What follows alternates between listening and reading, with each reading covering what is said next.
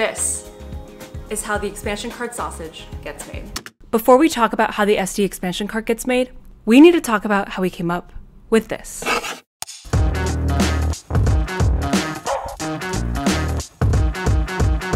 This is a Framework expansion card. It's a 38 by 7 by 30 millimeter 8-gram box designed to give Framework laptop users flexibility and control over what ports they have on their laptop. The sleek minimalist chassis is made of 50% post-consumer recycled aluminum and 30% post-consumer recycled plastic. But there's more to the design than what's shared on a spec sheet. All of the expansion cards connect via USB-C, so you can take advantage of the universality of a universal serial bus. It's held in place with a rail and latch system that keeps the card firmly in the laptop chassis. On the Framework Laptop 13, you press this button and pull the card from the chassis, and on the Framework Laptop 16, you toggle a switch. This little plastic ledge gives you a place to hold while pulling the expansion card out. It's held together with 2 T5 screws and is designed to be accessible for upgrades and circuit level repairs. The expansion card system is really an obvious solution to an obvious problem.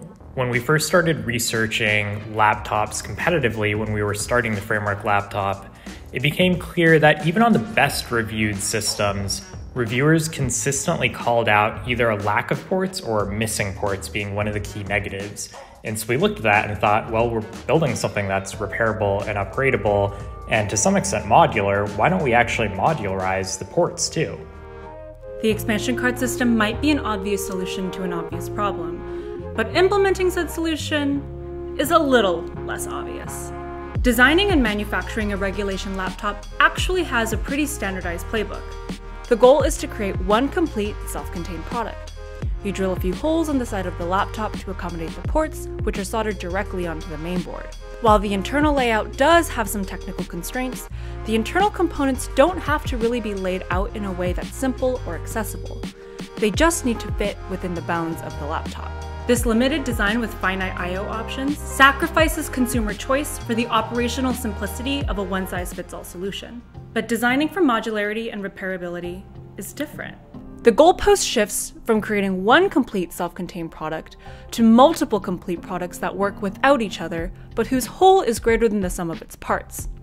Instead of soldering ports onto the mainboard and adding holes to the side of the chassis, the ports now live in their own little self-contained pods that dock into the negative space built into the underside of the laptop. Each I/O type is now its own unique, discrete product that needs to be designed and manufactured with cross-compatibility and legacy support in mind. This modular design with potentially infinite I/O options allows for more consumer agency at the expense of design and engineering complexity.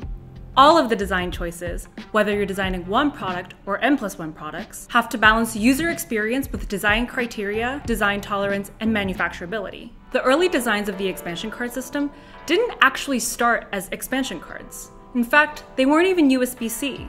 It started out as something with a similar user experience to our mainboards. Turn off your laptop, open up the chassis, and take a screwdriver to it. While that early design and architecture, which would hinge on M.2 interfaces, had its benefits, it had its shortcomings too.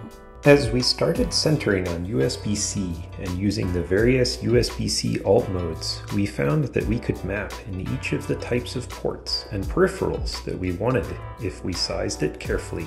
Once we started to design the Framework laptop, so we had this idea to design this expansion card system. And so the first question we encountered was that how big it should be, right?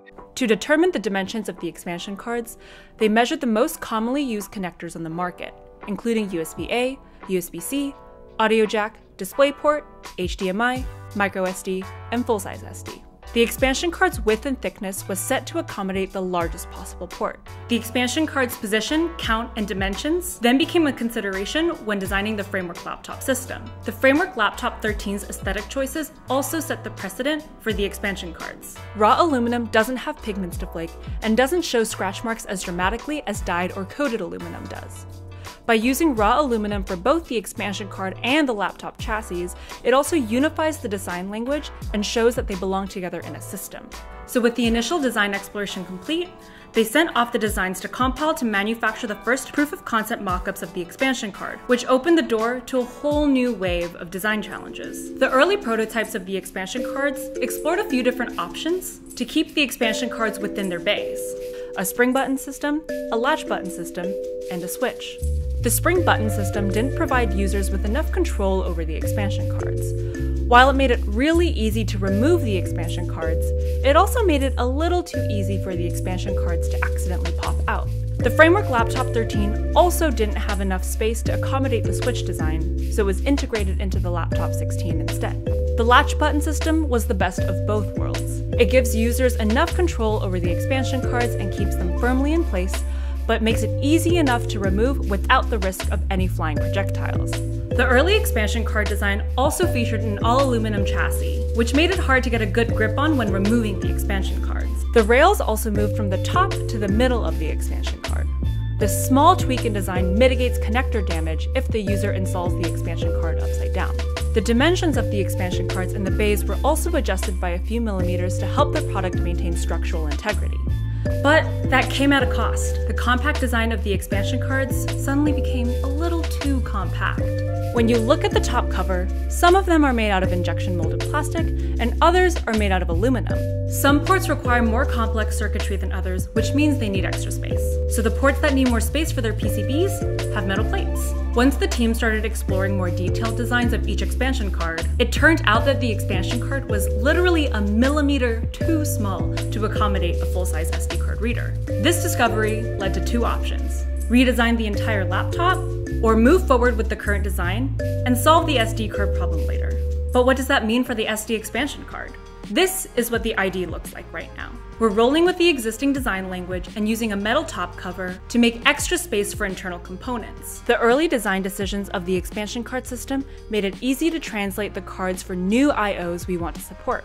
But the engineering that goes inside the expansion cards and the custom card receptacle, well, that's a different story.